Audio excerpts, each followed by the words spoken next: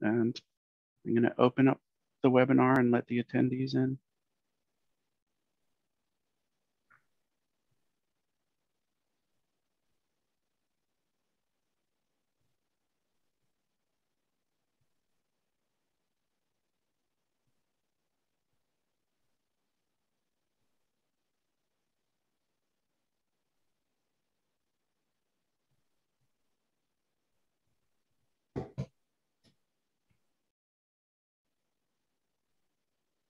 Good morning, everyone. We're just giving some time for everyone to join the session, and we will get started soon.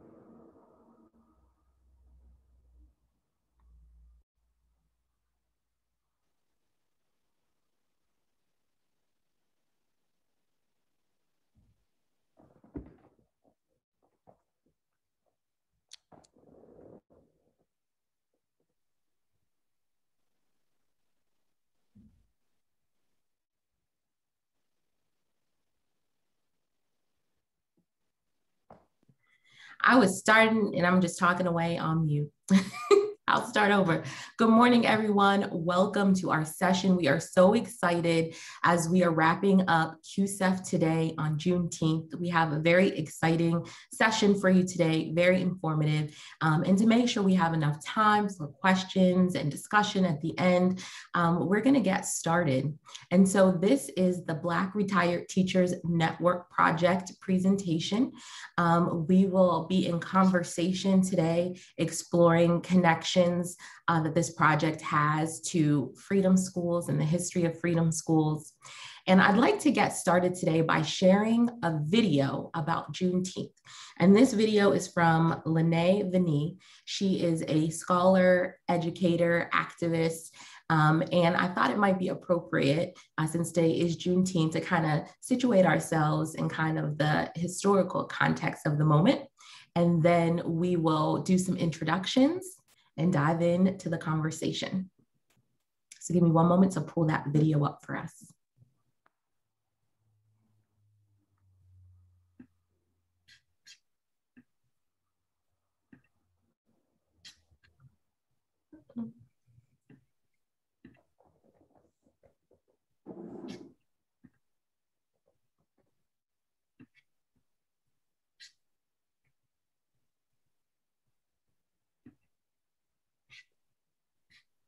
My apologies, I had this all queued up. Word on the street is Juneteenth is now being recognized as a national holiday.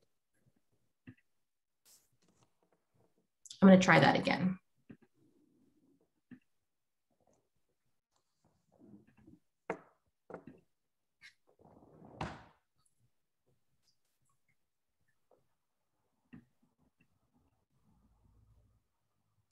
Hey y'all, what's up? It's Friday, so I'm gonna keep it black, but I'm gonna keep it brief. Word on the street is Juneteenth is now being recognized as a national holiday. What's that? Juneteenth, or June 19th, 1865, is the day the last of enslaved people throughout the South were notified that the Civil War had ended, the Union had won, and they were now free. Oh my God, that is so nice! Except what I believe we asked for is for y'all to stop killing us, to abolish the police, to give us reparations, to teach our babies more balanced and complete history in order to help us achieve a more desegregated version of freedom. Cause we was gonna celebrate anyway. We was gonna do that because that's just how we are. We not new to this.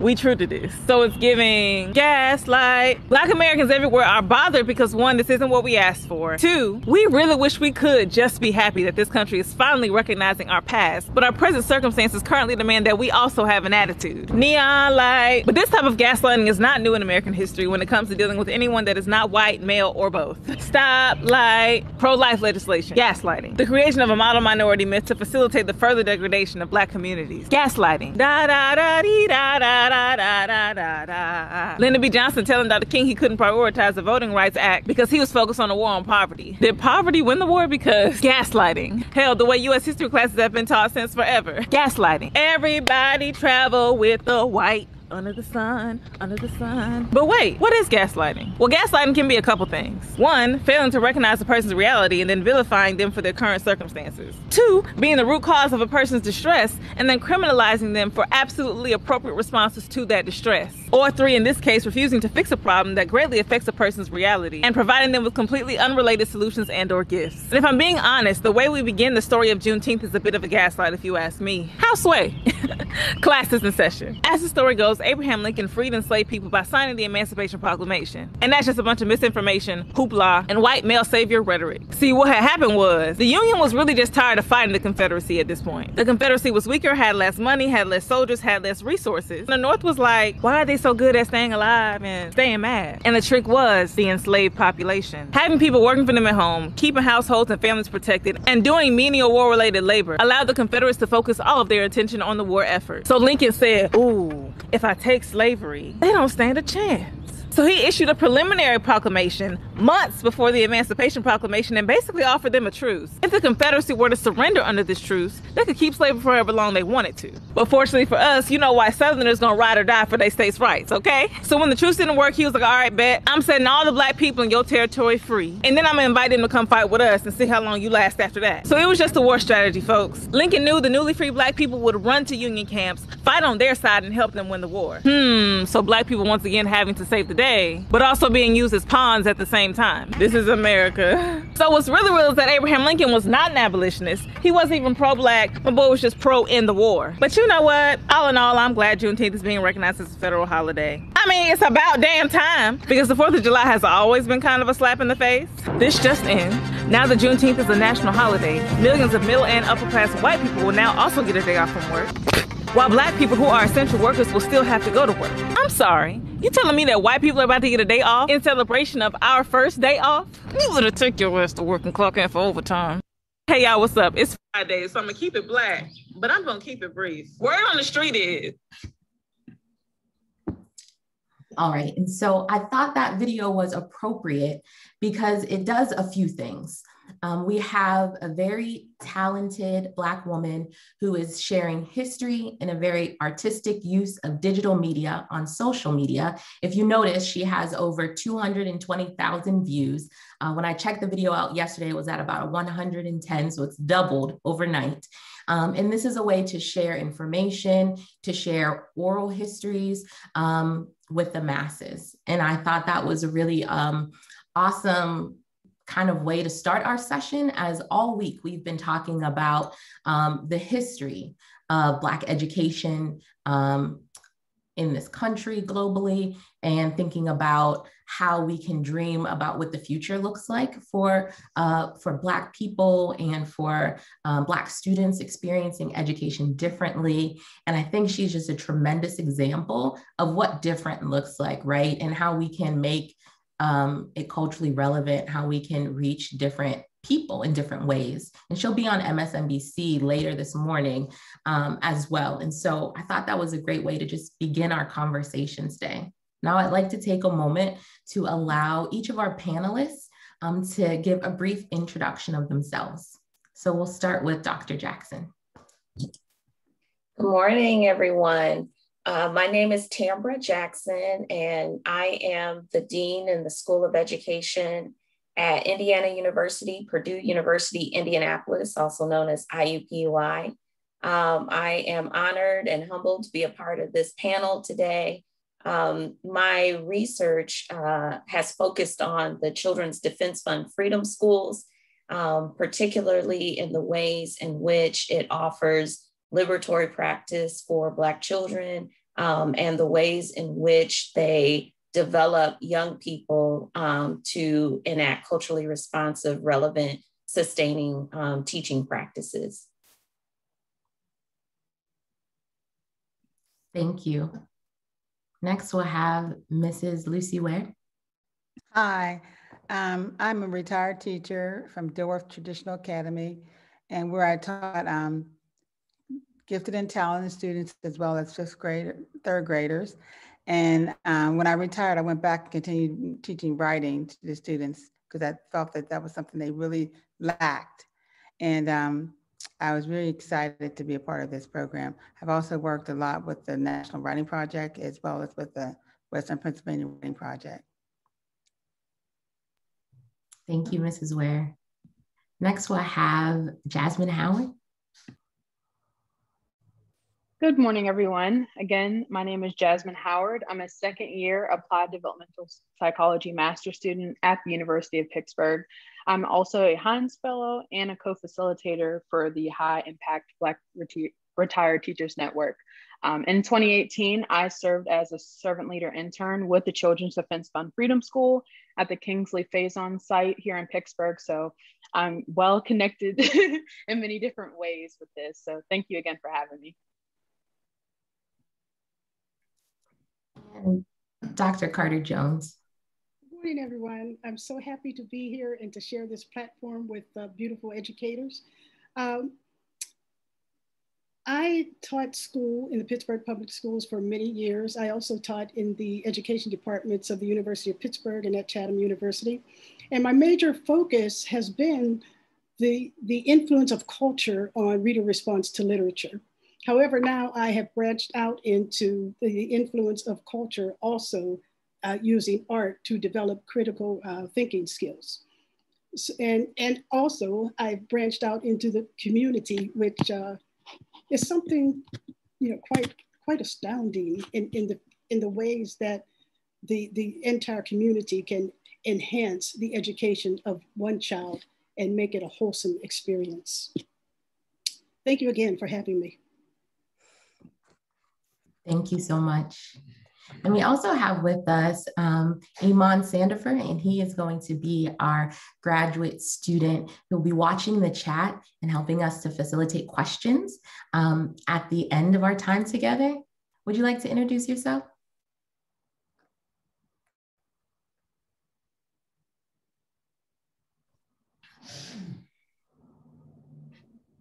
All right, we will hear from Iman a little bit later.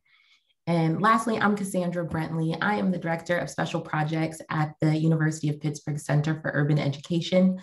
I manage a few projects within the center, and I'm also a doctoral student studying urban education. It's been an amazing experience to be involved with the High Impact Black Retired Teachers Network that we're working to develop within the center. We had the opportunity to work with students this past school year virtually and providing some after school programming, which you'll learn about in a little bit. And I also manage a math mentoring program called Ready to Learn.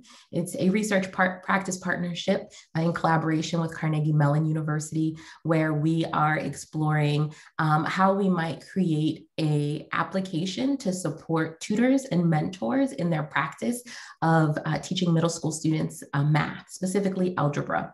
And so I am so excited for the conversation that we'll have today.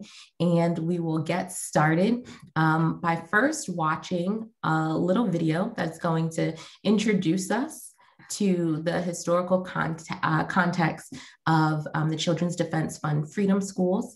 And then we will hear from Dr. Jackson to kind of get us started. All right. And Iman, I saw that you came off mute. Did you want to introduce yourself? Yes, I definitely did. I had a little technical difficulties. Thank you so much, Cassandra. My name is Iman Sandifer. I am a doctoral student at the University of Pittsburgh, where I'm focusing on Black male teacher recruitment and retention in the classroom. I'm so excited to be here because I'm a proud fifth generation educator. And I learned so much from my grandmother, who was a 40-year teacher in Broward County schools in South Florida. So everything that I am in education, I attribute to her. And it's such a blessing to be here with you all today. Thank you so much. So just give me one moment. I'm going to queue up the video, and it's about 5 minutes, and we're going to dive into the discussion.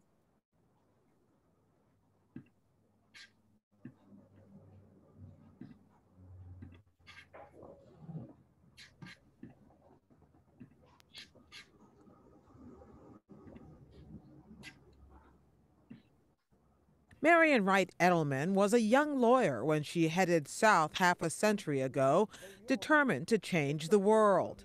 Were you breeding young activists? Absolutely. And this, when you begin to teach people about the importance of reading, and Frederick Douglass talked about the importance of literacy to anything. Once you know how to read, it's very hard to make you a slave. And secondly, once you learn about your history and learn to question rather than just to accept, you create a new child. Charles Cobb, then a member of the Student Nonviolent Coordinating Committee, or SNCC, had the same thing in mind. We were going to have upwards of 1,000 young people from the North, mostly white, coming to the state of Mississippi. So we were also faced with the question of, what are you going to do with them? What they did in the face of threats and violence was create a network of alternative schools, sending the college-age volunteers to teach young people about the value of their own history. Yes, I want to register to vote. Yes, I want a decent school. Yes, I want to be able to get a Coke if it's a hot day and there's somebody selling Coke in a restaurant. I think it's hard for people to get their heads around that. And the freedom schools, in part, were designed to teach young people that they didn't have to accept it. Edelman, now president of the Children's Defense Fund, never forgot about the 40 freedom schools created that long, hot summer. They ultimately served about 2,500 students, including some adults. Flash forward to this year, 50 years later, where for 6 weeks, nearly 13,000 students in 29 states and more than 100 cities have begun each day this way.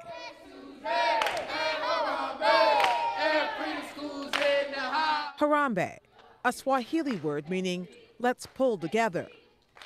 Washington, D.C.'s Malcolm X Elementary is one of nearly 200 freedom schools operating this summer in low-income neighborhoods, homeless shelters, juvenile detention centers, and even college campuses. Through field trips, classroom reading, and even singing and dancing, the children are learning more about themselves and about American history. Freedom School teacher Jennifer Snodgrass says the lessons fill in gaps often left unaddressed in traditional classrooms. It's very much setting the foundation for as they get older, they'll have prior knowledge that they can draw from to help build those facts and their own opinions and thoughts about the civil rights movement. 10-year-old Sydney Dunbar has recently been introduced to the stories of Martin Luther King Jr. and Nelson Mandela. I learned that the sacrifices that people had to go through just to be free. And 8-year-old Anai Holly has been learning about slavery and segregation. I actually feel upset because it doesn't actually matter about your skin color. It matters about how you are on the inside, not on the outside. For Charles Cobb, this echoes the effort he launched in Mississippi 50 years ago to address educational inequality. We used to call it sharecropper education, designed to do nothing more than to keep blacks available as sharecroppers. But it's not all about the past. It's also about the limitations of the present. Abimbola George is the project director at the Malcolm X Freedom School. Sometimes when we do home visits, I see no furniture in the living room. Sometimes, I see no door handles on the locks, and it's really hard to see because you realize that if it wasn't for Freedom School, some of these children won't have breakfast or lunch. Researchers from the University of North Carolina who studied 19 freedom schools in Charlotte last year found 90% of the students had no summer learning loss in reading. For 2/3 of the students, their reading skills improved. But Edelman wants to build on that preliminary success. 50 years later, why is there still a need for freedom schools? Because we still have an inferior education system for millions of children of color, and particularly if they're poor. Mississippi today, 90% of the children cannot read a computer at grade level in 4th or 8th grade and do math at grade level in 4th or 8th grade. The prisons are teeming, the youth prisons and the adult prisons are teeming with Black young men, and the average literacy level of those in those prisons is about a 5th grade. What are you going to do in this economy with a 5th grade literacy level? How were slaves first introduced in America? The Children's Defense Fund is planning to honor the legacy of those first freedom schools next summer by expanding to historically Black college campuses and to one of the original sites in Mississippi.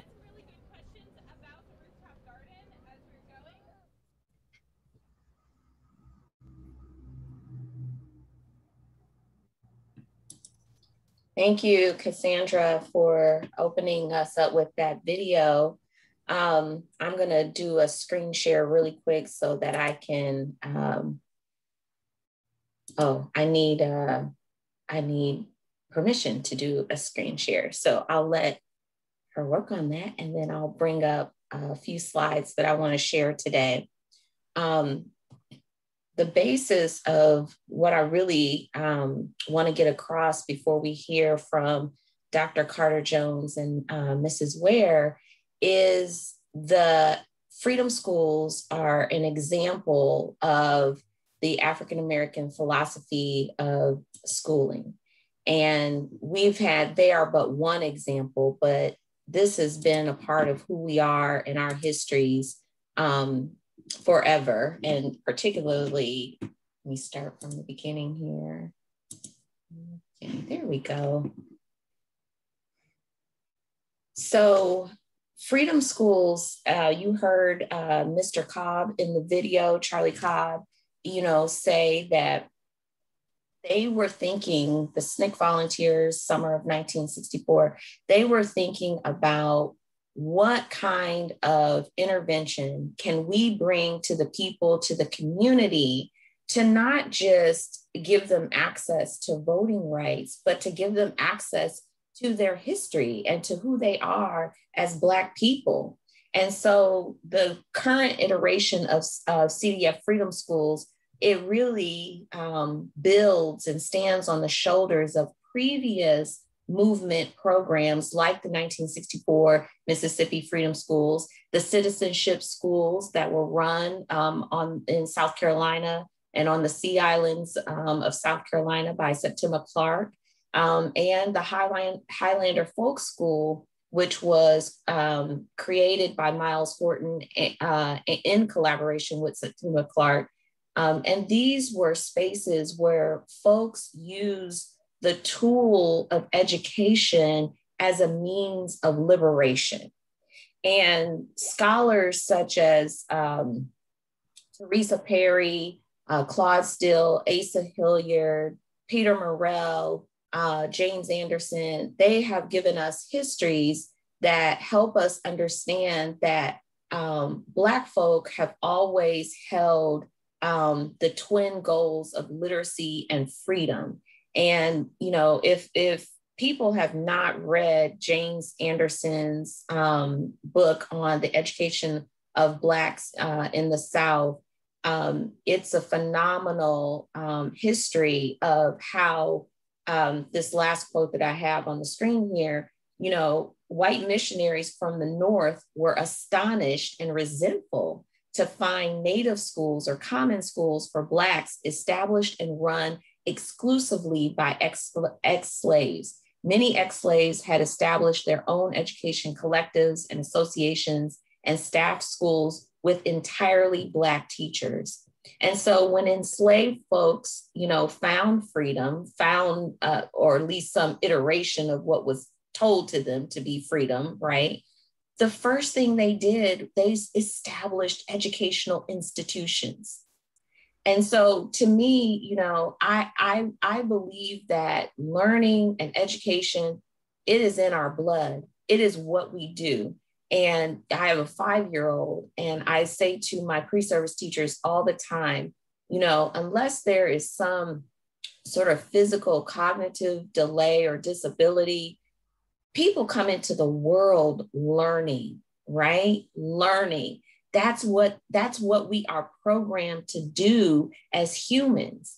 And so then what happens when children come into the doors of school And all of a sudden that learning is slowed, it's delayed, it's stopped, right? It's interrupted.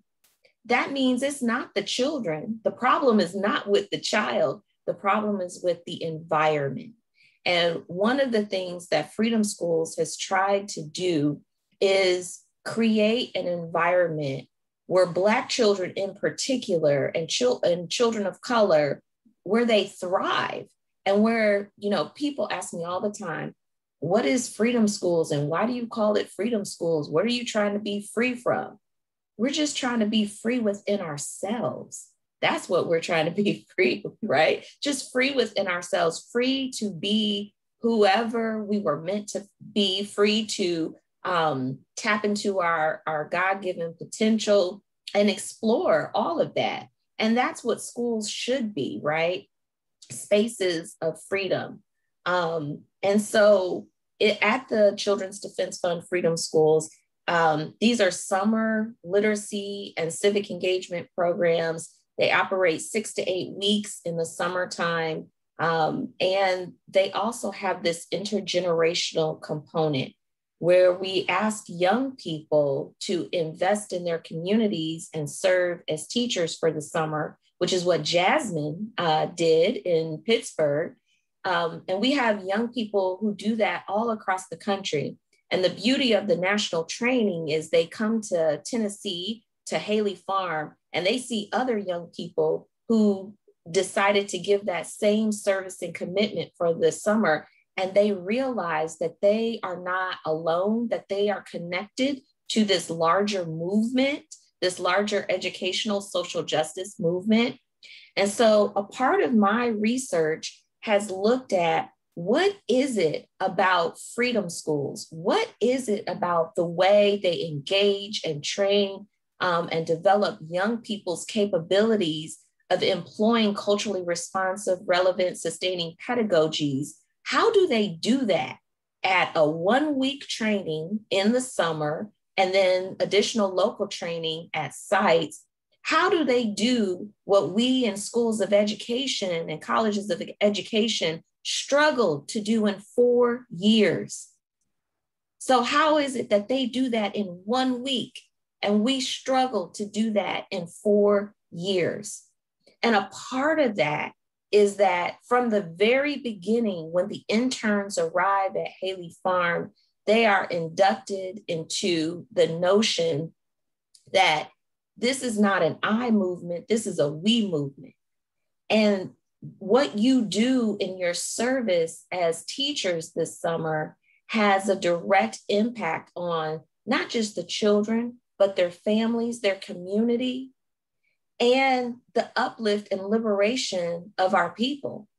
And that's a different entry point into education. That's a different entry point into being a teacher than what we position people who formally declare themselves as education majors in schools and colleges of education. And so for the purposes of our conversation today, I just wanted to pick out a few elements that I think are relevant to the Retired Black Teachers Project that the Center for Urban Education is engaged with. The first is this developing of socio-political consciousness or critical consciousness. This is something you can't teach somebody how to love Black people, right? They either love the people or they don't. And as Cornel West says, if you don't love the people, you can't serve the people. And so one thing that I truly believe is that Children's Defense Fund develops a process for which we understand that our history as a people did not start with enslavement, that we are connected to a history of greatness. And while we know that everyone who came before the enslaved were not kings and queens on the continent, we are all kings and queens in our own right, right? And so Children's Defense Fund does a good job of giving the young people the history and connecting that with their purpose for the summer. And so when I think about the Retired Black Teachers Project, I think about folks like Dr. Carter-Jones and Mrs. Ware, who came into education, came into teaching, and had this wonderful career of investment in children, particularly Black children, not because somebody told them they had to, but because of their own innate responsibilities to the people and the community. The other thing I think about in terms of the connection between what the CDF Freedom Schools movement is doing and the Retired Black Teachers Project is this understanding of liberation, and how, unfortunately, the way that formal school is structured, our children, it's like Mr. Cobb said in the in the documentary there in the clip, what education was at that time in Mississippi, it was defined as a sharecropper's education, meaning that it was designed to lower the aspirations of Black children at the time so that they wouldn't want more, so they couldn't dream of more, so they couldn't aspire to more. And unfortunately, that is exactly what we see in schools right now. And so when I think about the connection between Freedom Schools and Black Teachers Project, I see this connection of connecting the children, connecting the youth to their own liberation. And in Freedom Schools, the primary vehicle for which we do that is with our literature and the children's books that we use.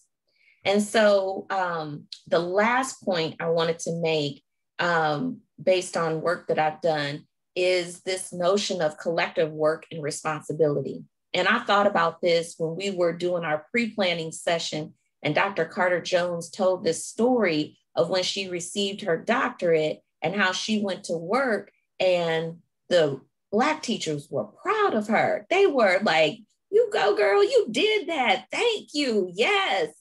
But then the white teachers were, "Do I have to call you doctor now?" And that goes back to this work that I've done on looking at the Freedom Schools model of collective work and responsibility. We don't view the students as other people's children. We view them as our own children. And many Black teachers will refer to the students, the scholars, as babies. These are my babies. They came here, you're my babies. I'm your other mother for this year when you're in my classroom.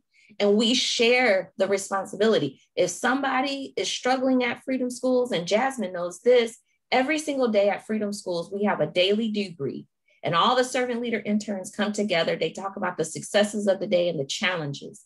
If someone is having a challenge with a young person, that's not that individual servant leader's responsibility to solve. Everybody says, okay, what can we do to support you in meeting the needs of this child? And so it's collective work and responsibility, which is a principle of Kwanzaa.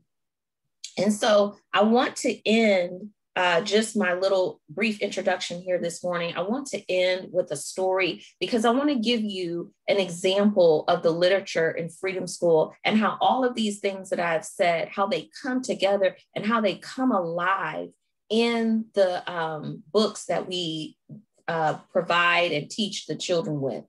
And so the story that I've chosen to share with you today is called The Undefeated, and it's by Kwame Alexander and illustrated by Kadir Nelson. And Kadir Nelson is he is my favorite children's book author. My son's name is Kadir. And so just beautiful illustrated pictures. And so I thought, well, I can't just read the story and not show some of these illustrations. So I'm going to read to you, and I've got a few of the illustrations on the screen there as well.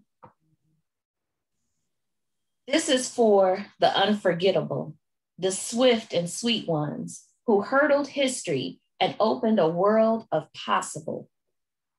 This is for the ones who survived America by any means necessary. This is for, and the ones who didn't. This is for the undeniable, the ones who scored with chains, on one hand and faith in the other. This is for the unflappable, the sophisticated ones who box adversity and tackle vision, who shine their light for the world to see and don't stop till the break of dawn. This is for the unafraid, the audacious ones who carry the red, white, and weary blues on the battlefield to save an imperfect union. The righteous marching ones who sang, "We shall not be moved because Black lives matter." This is for the unspeakable. This is for the unspeakable. This is for the unspeakable. This is for the unlimited, unstoppable ones, the dreamers and doers who swim across the big sea of our imagination and show us the majestic shores of the promised land. The Wilma Rudolphs, the Muhammad Alis, the Althea Gibsons, the Jesse Owens, the Jordans, the LeBrons, the Serenas and the Cheryls, the Reese Whitleys and the undiscovered. This is for the unbelievable, the we real cool ones. This is for the unbending, the Black as the night is beautiful ones. This is for the underdogs and the uncertain, the unspoken, but no longer unsettled, untitled. This is for the undefeated. This is for you, Jasmine, for you, Dr. Carter-Jones, for you, Cassandra, for you, Mrs. Ware. This is for us. And so I'm gonna stop there and say that I believe that Black teachers are also a part of the undefeated. And I'll yield the floor now to my co-panelists, Dr. Carter-Jones and Mrs. Ware.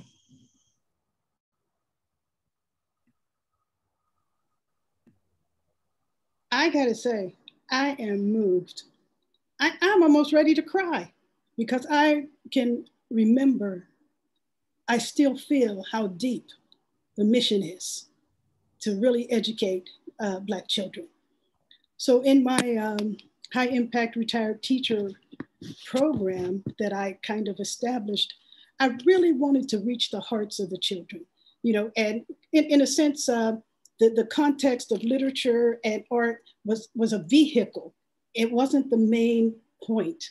It was to reach their hearts so that they could begin to see beyond what they were seeing every day in a classroom. And right before, or as the pandemic was happening and schools were shutting down, and I was retired and kind of leaning back with a cup of coffee, I thought, you know what? Black and brown children are going to take a hit. I got to get back in. And this is when I actually heard about, somebody called and said, I want to nominate you. And I just said, okay. And I felt like it's time.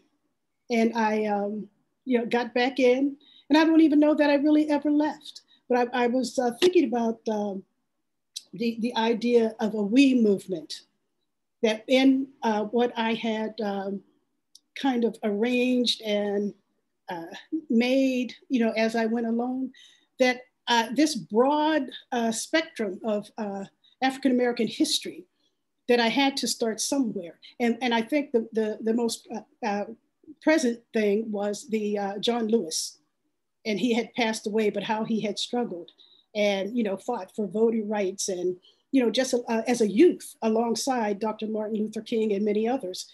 And I was able then to say that how young people, it's them who will change the world. They will take up the quote unquote yoke, so to speak, and move us forward. So I kind of started with that kind of idea, that I'm reaching into this these young people's hearts to kind of help them, encourage them, kind of cuddle them in a way that would make them want to see something greater and understand that there is a past to all of this. and we have to bring it forward, and it would help us establish a stronger foundation.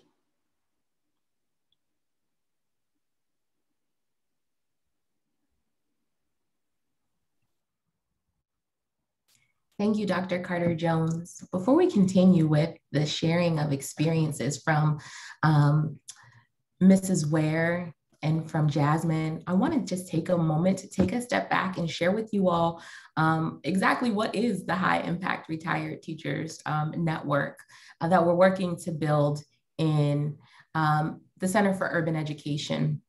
And so in my haste in getting us started this morning and my excitement to share that video with you, I felt to recognize the amazing leadership that we have in the School of Education at the University of Pittsburgh, and our Dean, Dr. Valerie Kinlock, and in the Center for Urban Education, in Dr. Elon Dancy, who has coordinated this conference and created spaces and programs, not just within the institution of higher education, but programs like the High Impact Black Retired Teachers Network, which is a vision that he was able to get funded so that we could do this work. And so when we initially went out to foundations to ask for funding to make this project happen, it was pre-pandemic. So we had a vision that this was going to happen in person, and then we'd have this intergenerational amazing program where we have these high impact Black retired teachers working with students. And then the pandemic happened and everybody was scrambling. And then we got an award letter that we got money to fund the program. And so we had to pivot. And so at the beginning of this academic year in the fall, we had to take a step back and kind of reevaluate how we were going to deliver this programming and engage with our high impact Black retired teachers. So we put out a call for nominations. We had a ton of amazing teachers nominated. We could only select 5. And I went to Dr. Dancy and I said, I know we only have enough money for 5. But I really would like to invite 6. And we figured it out and we made it happen. We were able to invite 6 high impact Black retired teachers to participate in this pilot year. We conducted programming via Zoom. So it was all virtual, all online. And we spent the fall getting to know one another. The teachers, we had each teacher paired with a teaching assistant who was either a Heinz Fellow or a University of Pittsburgh undergraduate student to support them in the online classroom. We took some time to recruit students to learn technology. Many of our high impact retired teachers are amazing, and they are well into their retirement, enjoying the fruits of their labor. And so teaching via Zoom was very new for them. And so we took some time to kind of learn those skills. And it was just amazing to see and learn from my perspective and working with the teachers and just learning from them, from their experiences, from their perspectives. And I loved how candid they are. In higher education, sometimes it's, you know, you gotta be careful and say the right things. And I love that as we're planning our programming, they're like, no, we shouldn't say it like that. That sounds political. Parents aren't gonna like it that way. Like, let's just make it plain. And I appreciate that so much from a practitioner standpoint. And so we spent the fall getting the programming together. The high impact teachers had the autonomy to create whatever course they want. We talked with them. We said, think about what you most enjoyed teaching when you were in the classroom, your favorite lesson, and then create a whole course around that. And so they had the autonomy to get as creative as they'd like, to select the books and how they were gonna deliver their after school program. And we met with students twice a week for about an hour and a half during the spring semester. And so we spent the fall kind of getting organized. We spent the spring delivering the programming, and the outcomes, given that we were, you know, surviving a pandemic, I think were simply amazing. And so the experiences that you'll hear come from that time that we spent together this past year, kind of piloting this program and building a foundation that we hope to continue and to scale and to get in person with students to continue this work of creating these spaces where students can really flourish. And we were very inspired by Freedom Schools in our planning and execution of the programming. So that's kind of the connection there. So Mrs. Ware and Jasmine, if you would like to share, comment based on what Dr. Jackson has shared with us so far. Well, I was thinking about why I got started. And I remember that I really hated school as an elementary teacher, as an elementary student. It felt like it was something was done to me that didn't respect who I was. And I just couldn't wait to get out. By middle school and high school, I liked school again. I did start liking school, and I realized that the content of what I was learning made a difference.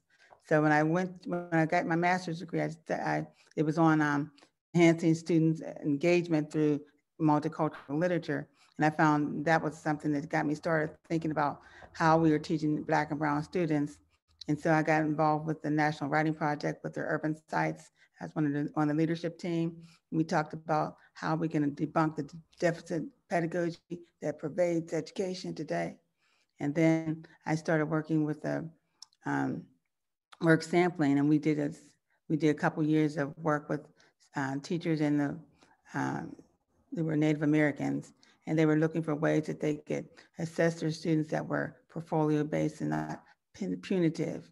And so that I've always been interested in working with our students and helping them to become strong learners. And I found that this program allowed me to be creative, give the children the space to be comfortable and to be able to challenge them. And I was in love the idea that I could teach them things that I loved, and they began to love it too. Oh, the other thing I wanted to mention was I spent about 8 years being a gifted and talented teacher at Dilworth Traditional Academy. And when I first got there was about 15 kids. They were all white, and they went off to the Gifted Center. And the principal, who was African-American, wanted to bring them back on site. And so she started a program with Jackie Dandridge and some other people where we were able to have in-house gifted programs. And we increased the African-American enrollment, we quadrupled it. So by the end of my tenure, we had about 120 children. And the thing that I really loved was it was cool to be smart, because the kids wanted to be smart. They wanted to be in the program. You didn't have to have the gifted thing behind your name. You just had to be willing to work. And they loved the grappling with hard stuff. It made them feel good about themselves. So that was important to me too, because I knew I wanted my class to be challenging. I can share a little bit about my experience. So I'm going to take a step back, because Freedom School was really my entry point into working in the community and loving what I do currently. So my summer in 2018 at the Kingsley Faison site, I had a transformative summer. Freedom School is everything that they say it is. Truly, it's such an awakening as a young person, being involved in your community and just having that connection with the youth is so powerful. So that really trickled in from the following years. So my role now as a co-facilitator in the High Impact Retired Black Network, and then also as a Heinz Fellow, just working with the youth in the community is something that I'm very passionate about. So this opportunity was presented to the Heinz Fellows, and I was like, yeah, sign me up. COVID has definitely made it challenging, but not impossible to connect with you. So any opportunity that I can have to do that, I'm willing to do.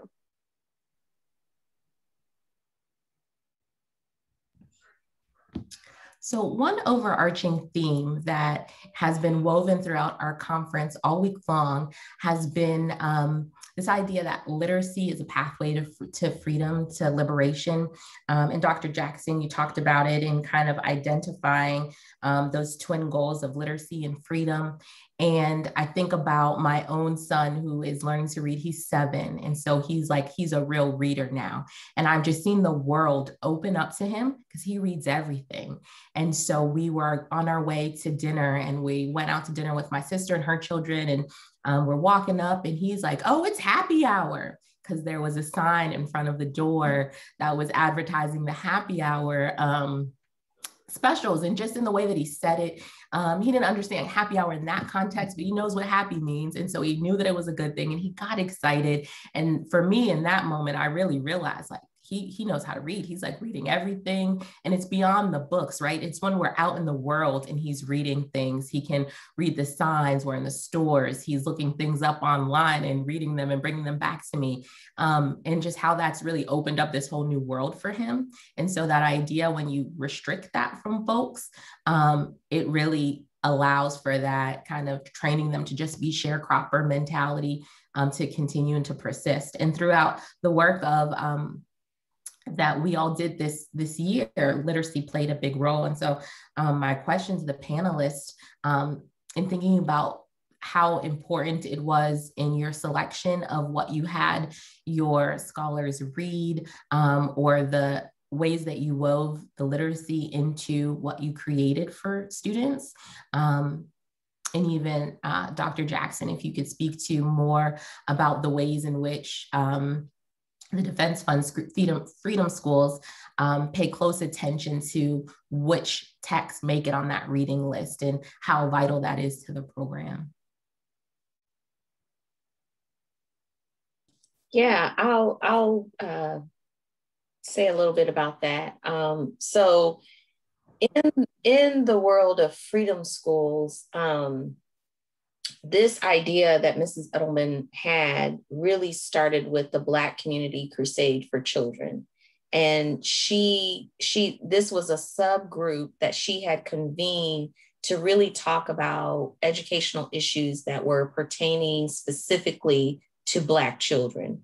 And out of that group, they suggested freedom schools, like we need to bring the freedom schools back.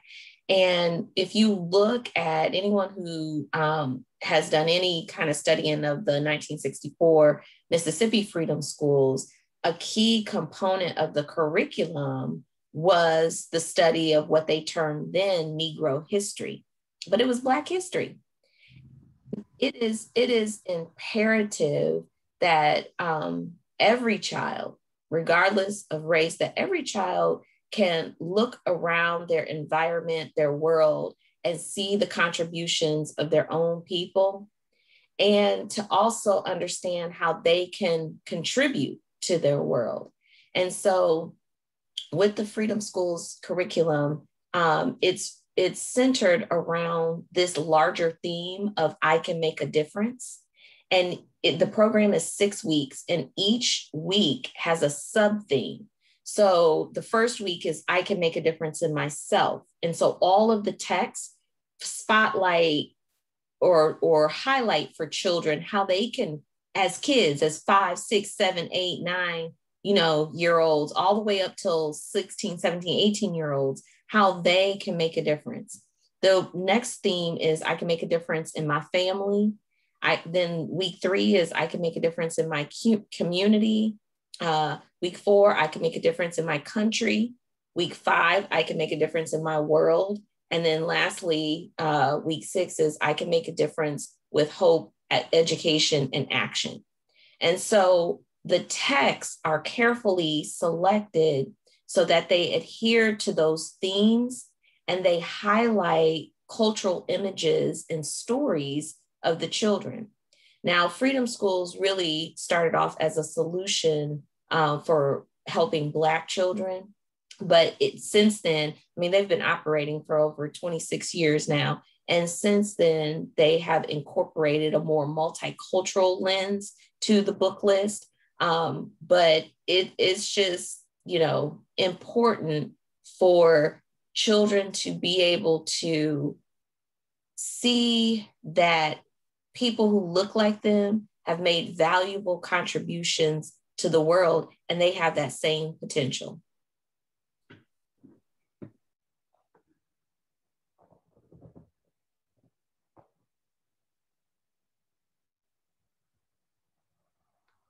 I can share next. So my role was a little bit different because I was a co-facilitator or a TA. So I supported Mr. Doswell this year, and his course was a little bit different from the other high impact Black retired teachers.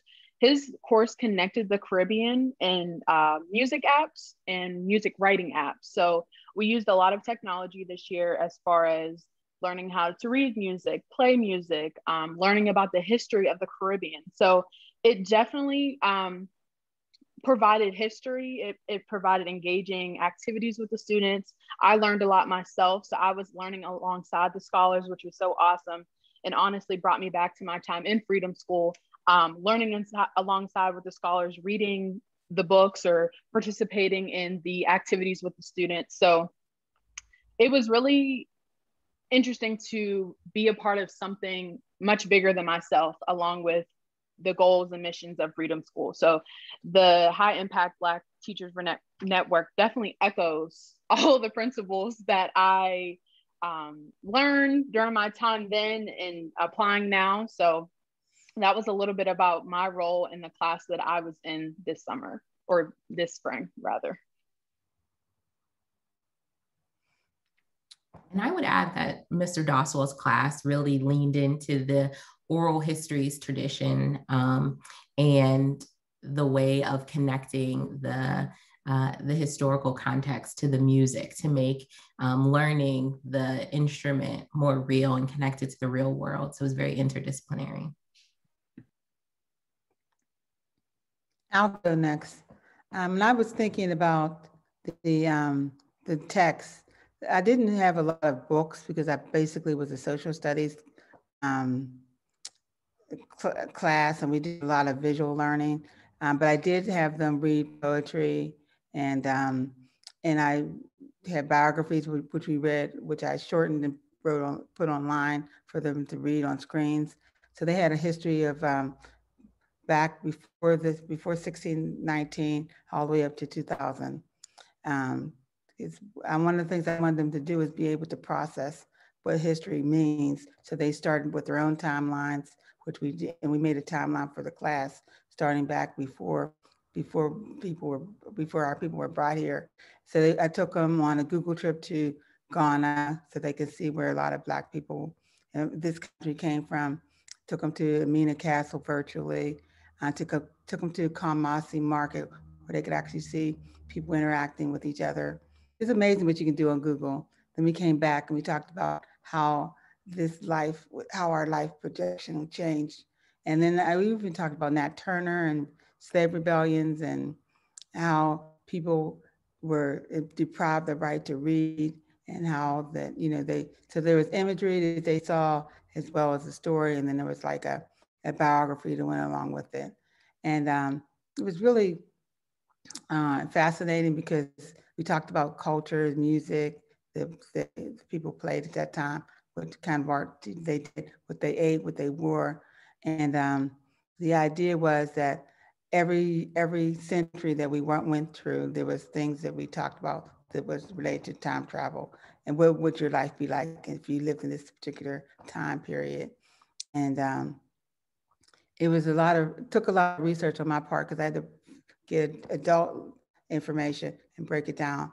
We talked about primary and secondary sources, and they had to do interviews with their oldest family member about what places were important to their family and things that that meant something to them. So we talked about the importance of being archivists and collecting things and how things last over time. That's how we get our history and how we have to shape our own symbols. Because we watched this video of Frederick Douglass giving, it wasn't really a video, it was a recording of his speech at the unveiling of the Emancipation statue of Abe Lincoln, and the kids ripped it apart.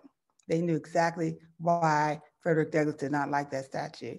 And so we talked about how we have to control our own imagery, and how Wilma Rudolph and people who were esteemed in the past, who were sportsmen, who were like Jesse Owens, how they fought for rights. It wasn't just about myself. Jackie Robinson, it wasn't just about myself. And they were able to meet Josh Gibson's great-grandson, Sean Gibson, and ask him questions about his great-grandfather, because I wanted them to see that history is real. History is just a continuum, and you have to control your story. One of the things that was interesting, I asked them who knew who Anne Frank was. They all knew who Anne Frank was. And but I said that's because she wrote it down, and we have to write our stories down. So basically, it was not as much reading, because I found the 5th and 6th graders did not want homework. So we did all the work in our 90 minutes. They had breaks and we did something. We had games, they did some more work. But so that they didn't have anything to do afterwards, except for the interviews and taking photos of their neighborhood. And if I could just take a moment to brag on Mrs. Ware for a moment, I had the opportunity to sit in on one of her classes, and her use of technology to keep her scholars engaged on Zoom was amazing. When she told me she figured out that technology was a little bit of a challenge for us, right? And so she had the students sending her pictures, and then she'd airdrop them in real time to her computer so that they would show up on the screen. And just the resources that she was using. And I'm like, you're putting practicing teachers to shame right now, because this is just really well done.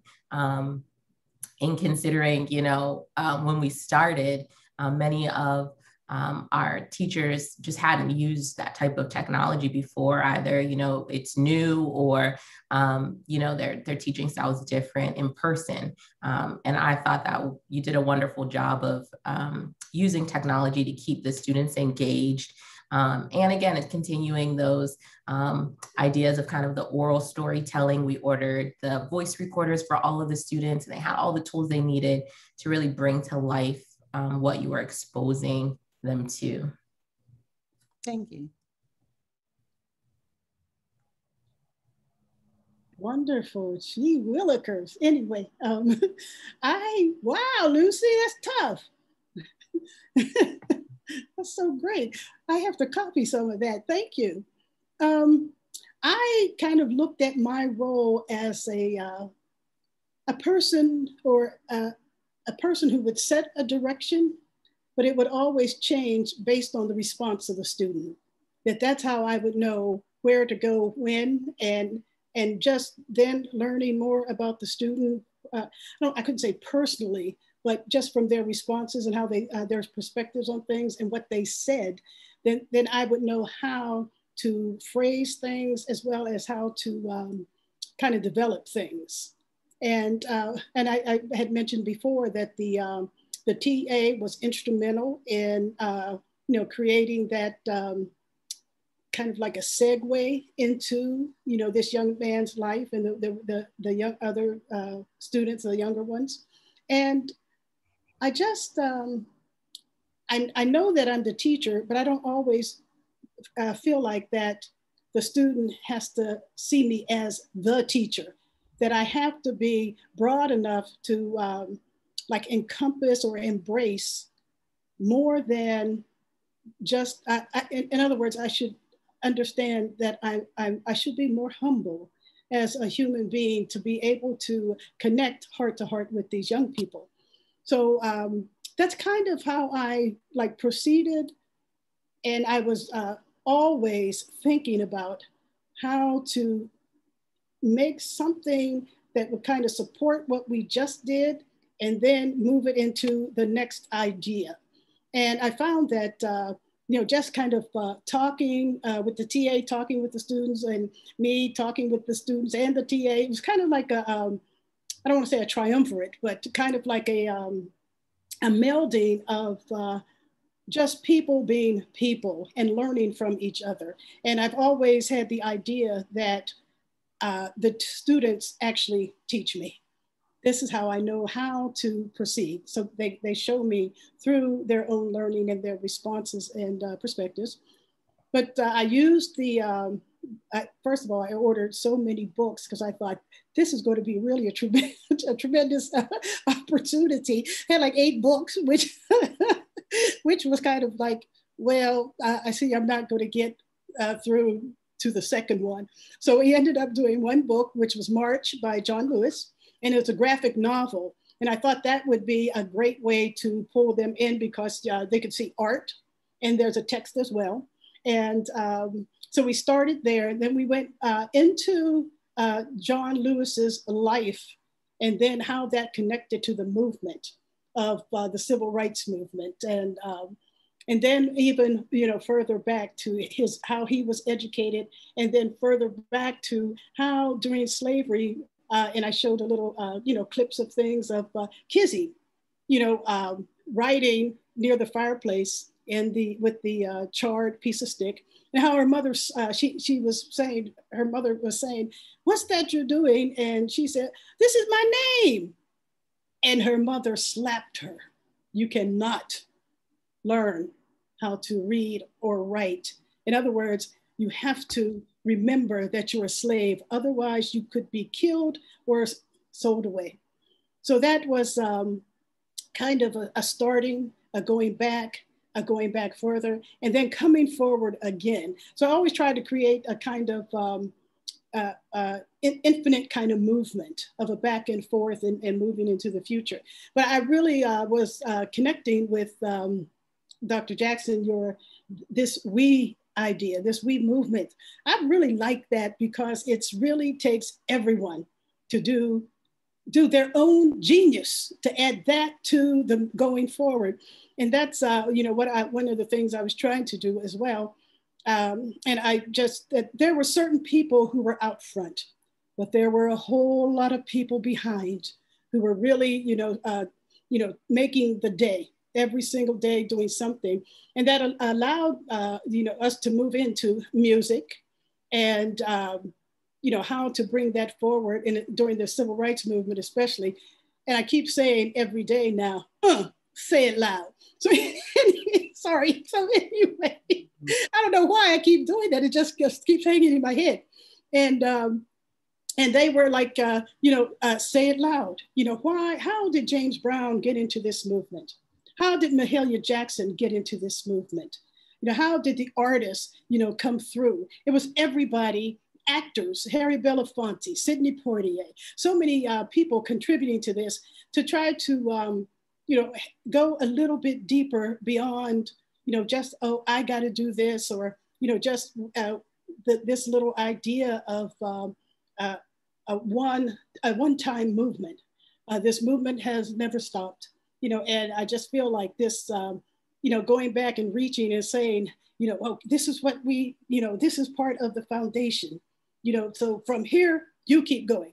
And it turned out like really great. And I really felt like at some points that the TA was saying, oh, I never heard of that, or something that was really exciting. And I was excited too, because it was something that kind of, made the bond stronger, and we made games as well. And the games were word games. And we only had 1 minute to do so many words. And 1 minute, you think that's a long time, but it's really like a short time when you're trying to think of something. And it reminded me that when we were giving tests, these state tests and all that, you have 30 minutes to do this test. Like that would just blow my mind. All of a sudden, I only have 30 minutes. It takes me, I need time to think. So in many ways, there are aspects of, what I learned as well, or what was reminded of that, helped me continue to fashion, lessons that, I think where all of us learned that were in there. And it was, I tell you, it was a great experience. I mean, I really, feel honored that I've been able to participate in this and, look at myself more deeply, as an educator, and to think more about how to move toward the future. Sorry, I get so excited sometimes. No, that's amazing. And I feel like that's a great segue, that moving into the future. And this is where I might specifically ask Dr. Jackson. So as we're looking to scale and expand and grow this network and grow this work, this year was challenging because we were in a pandemic. So Dr. Carter-Jones talks about her 8 books. They're literally in my dining room. I'm packaging them up and taking them to the post office and mailing them out to students myself from like my office, which turned into the conference room space, right? And so that was a barrier that we're hopeful won't be a barrier as we look to scale this work in the future.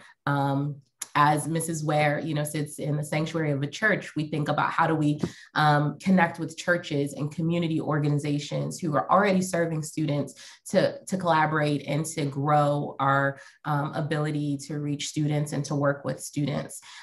So just based on your own experiences and your work, what best practices might you offer, or ideas, or any guidance as we look to scale our work? It's a good question. Well, I will say my experiences in the Freedom School movement have been that we have had a lot of freedom schools across the country who have operated sporadically or for one summer, and then they didn't get funded. And a part of it is my observations is that it's because we try to do it by ourselves. And so we just started on Monday with our freedom schools here in Indianapolis. We have 2 operating in the city. One is sponsored by the School of Education and the Center for Africana Studies and Culture. And the other is sponsored by a local church. And one of the things that I constantly think about is we should not be doing this work for ourselves. And a lot of times why things fail is because we do try to do it by ourselves. And we, when we think about who we have been as a people, as an African people, that collectivity, that working together, that is integral to our culture. And so I just think, reaching out, and in the reaching out, I tell my students, my faculty this all the time when we're doing community engaged things. We are but a resource. We are not the one with all the good ideas going into a space trying to tell people how to live their lives, how to parent, how to be.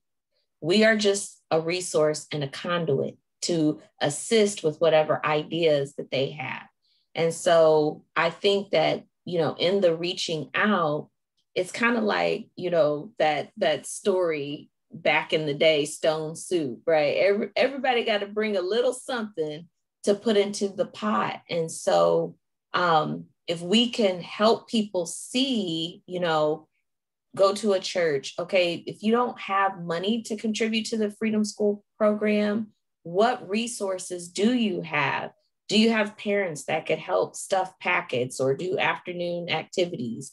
Do you have people who could come in and serve as Harambe readers for us? Do you have people who could just join us on field trips? Like, what is it that you have? Because a lot of times you have to grow people's capacity to be of service. Because I think sometimes we have these models of service where you have to do something really huge to make a difference. And you really don't. You really don't. You just got to show up. Showing up is important. So I that's the first thing that comes to mind, Cassandra, is not doing it by yourself. The second thing, and this is related to what Ms. Ware said, telling our own story. And as a matter of fact, when I did my dissertation many years ago on the Freedom Schools model, in my dissertation, I wrote about how one of the elders at Freedom School, I can't call her name right now, but she was from Mississippi. And she told me, she said, baby, you have got to write this story before somebody else does and they get it wrong. And that was my impetus, because at the time I was at Michigan State and they were well known for, teacher education. And many of the folks didn't believe in my work. They didn't believe it was connected to teacher education. And they told me it would never be published. They told me all kinds of stuff. But she told me, no, you have been called by the ancestors to write this story, and you have to do it. And you have to do it before somebody else does and gets the story wrong.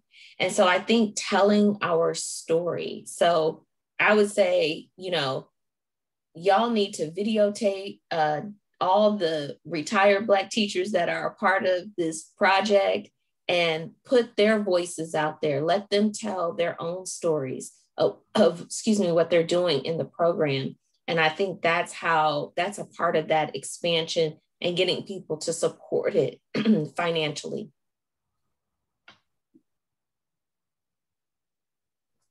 Thank you. I'm over here taking like vigorous notes. I appreciate that. And definitely the collaboration. So we've been in deep conversation already about how do we collaborate? How do we bring in partners who are already doing the work to offer a resource, the high impact retired teachers. And that's very powerful. And then also the storytelling. I'll add one more thing about the storytelling. So our site this summer, you know, last summer we didn't operate because of the pandemic, and every year it's a struggle for us to, you know, raise the money. And so this year we are funded by a community engagement grant. And a part of what we wrote in the grant is that we're going to teach the servant leaders how to be community engaged scholars. And so the servant leader interns, we are teaching them research skills. So they're learning how to collect data. They're learning how to be ethnographers. And the young people, I say all the time, this intergenerational leadership model is so important. The elders and those of us who have been around for a minute, we have the wisdom of time. We can see what has happened over time. We can relay to the young people, you know, these are some things to watch out for, but the young people have the energy. They have the energy. And so we have to yield the floor to them and let them move forward with their ideas and that sort of thing. And so we could have said, you know, we as the project directors and that sort of thing, that we're going to go and we're going to collect all this data and tell the Freedom School story, but we didn't. We said, we're going to teach the young people the skills so then they can tell the story. They can tell their own story.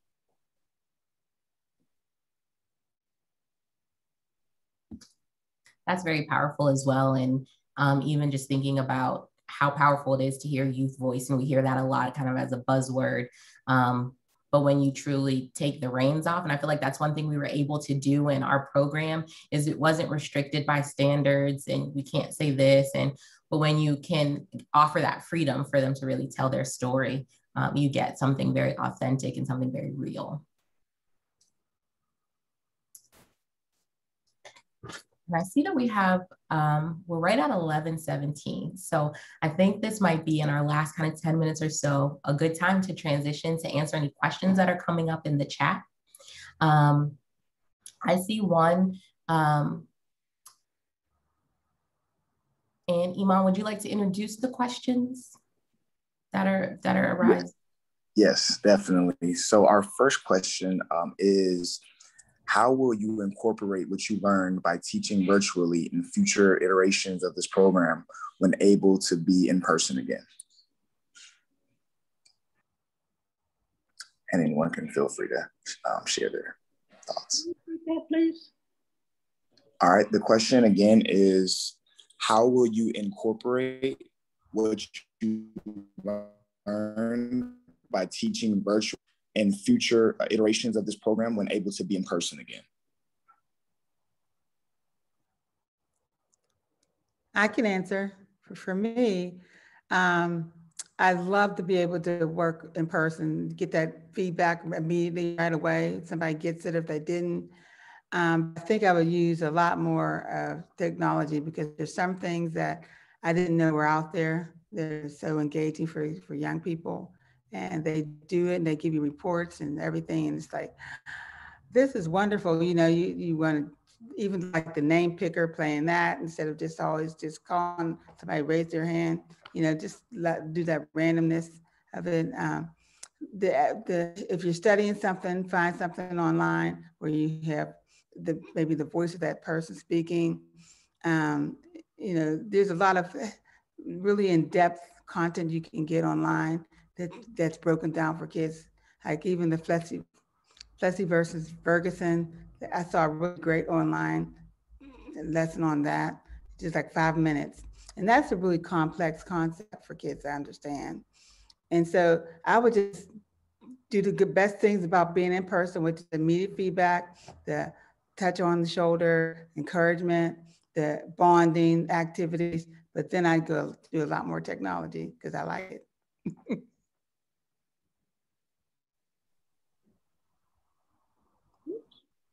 Dr. Carter-Jones, did you want to go and share? I'll share after. You go ahead. Okay. So I would add to that as well. Being in person definitely helps with relationship building much quicker than virtually. It's very hard to build trust over any type of technology, let alone in person. So in-person interaction definitely will help moving forward as this program moves to like an in-person model, but also keeping at the center of everything that we do as the collaborative piece of working with the youth, of working with the TA, working with the teacher, because that definitely made the experience so much better and worthwhile when it just wasn't one person deciding, you know, let's do it this way and then everybody else follows. No, like even with my role, like I had so much voice. I feel like even just working with my retired teacher, letting him know like, hey, like I'm in virtual classrooms currently. This is what works as I'm seeing it firsthand, and this is what doesn't work. So let's try to make it more entertaining and engaging for students so they engage with us. So keeping that collaboration piece at the forefront, moving this to a hybrid model, in person, virtually, whatever the future iteration of that is. I was thinking just that, a hybrid model. Thank you.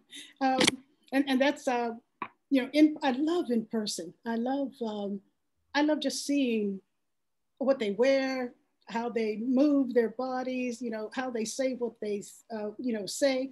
I really can get into the rhythm of a student's life kind of much better in person. And I struggled to get in a rhythm virtually. But I think we did hit it though, you know, as we kept moving. I think we finally said, even though I only saw mostly the tops of heads, but I thought that was a good start, actually. You got to start somewhere.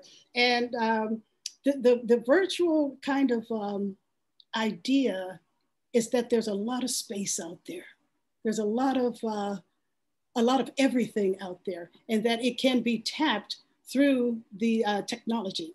So I'm thinking more of, you know, even that if the class is a certain time, what we did from 4 to 5:30, that it could, if somebody says, I can't make it from 4 to 5, I can only get on 5, that would be an opportunity to, you know, and it would have to be worked out, and the facilitator would have to be willing to say, okay, let's zoom in at a different time that's, you know, reasonable for you, so that no student is like left out of an opportunity to gain something.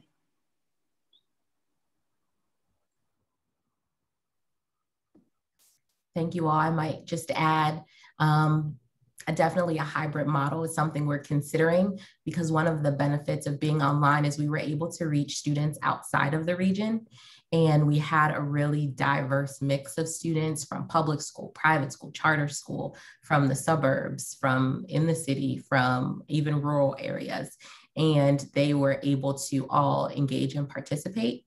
And then, like you said, Dr. Carter-Jones, just being able to quickly be flexible in terms of timing, and in terms of space. I sat in on one of the courses, and there was a student, once they started going back to school in person, she's in the car, but she's engaged and paying attention on her mom's phone because she's able to be in transition, but since it's online, still engage and participate. And so thinking about some of the benefits we see with technology and how we might kind of fuse both in person and online to create opportunities to make it more accessible for students.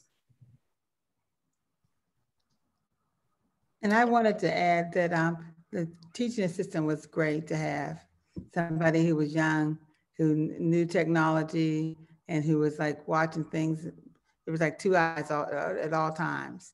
And we collaborated together before lessons. And then after, we talked about the lessons. And so she said she was learning too, because some of the things we were teaching, her culture is a little bit different.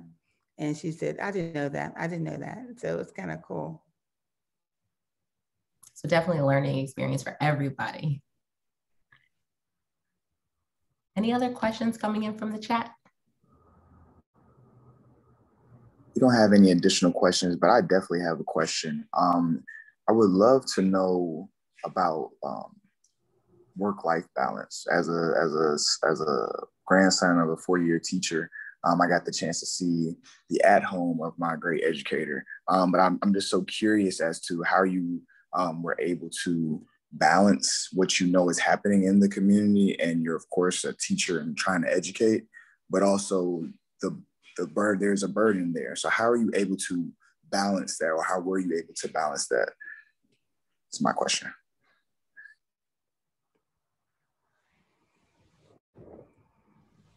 Can you rephrase that?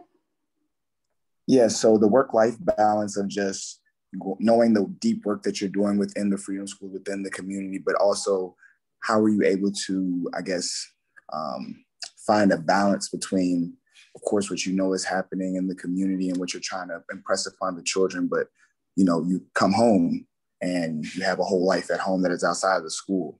So how are you able to balance that during that time, or just in general? I think for me, I think the balance was that I never lost sight of like students' situations, that they weren't quite different from basically any other thing that we as a people have experienced, that continue to experience. I just want to add one thing. In 1965, my dad was beaten by cops and put in an insane asylum for 6.5 years. So that was kind of like the awakening for me, of that. I was a teenager having fun, dancing, and jump rope, but this experience drove home the. I think that, and as I matured a little, drove home the responsibility of me as an individual to make sure that this would never, in my realm, happen to anybody else. And I think that's what kind of drove me as I was teaching, that I knew what could happen. I felt what could happen, if such a thing, occurred. And it was still occurring actually in the broader environment. But what I could do in the classroom, would actually, make a difference, that I had a different kind of experience or a sight. And I had determined that, my whole experience, I was the only African-American girl in a class of 400 white kids, rich, most of them. And so I knew a lot, not necessarily had I processed it all, but I kind of I knew it through just feeling it. So when I started teaching, I felt deeply that I cannot, not one of these children can be sacrificed in such a way that they will be debilitated for the rest of their life, because I was carrying that was my burden that I was carrying, and could use it as fuel to help other young African-American children go forward. So my burden is inner, and at times it's not a burden really, it's a knowing, and it has caused me to take action. So I guess my own life experience is my balance. Whether I'm in the classroom or not, that balance of just having lived, and how to share, live, share, live, share, and just keep growing. Real quickly, I would just say that I share what my life experiences are in terms of if it's educationally appropriate. And when something's happening in the streets and something's happening on the news, I would give the children a chance to talk about it. But when I was teaching, the work-life balance was very skewed. I didn't get much sleep. But I still felt like in order to be alive in this world, you have to be a person who shares, what's going on in that larger world. Maybe not as opinionated in the school environment. I can be very opinionated in freedom schools.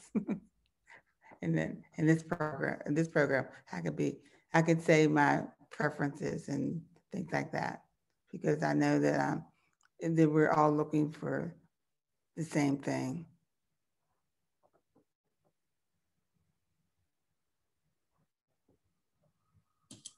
I'm still working on, I feel like I'm constantly working on work-life balance. I feel like sometimes I'm a good educator and then a horrible mom or a horrible spouse.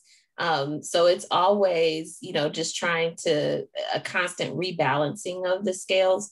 But I have come to understand, and especially even more so during the pandemic, the value of self-care and the value of taking time for yourself, and that there is no shame in stepping away for a little while to get yourself together so that you could be of better use.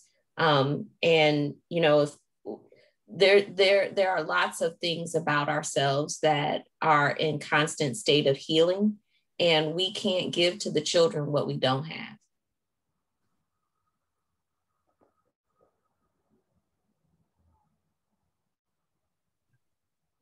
That's very powerful. Thank you all for sharing.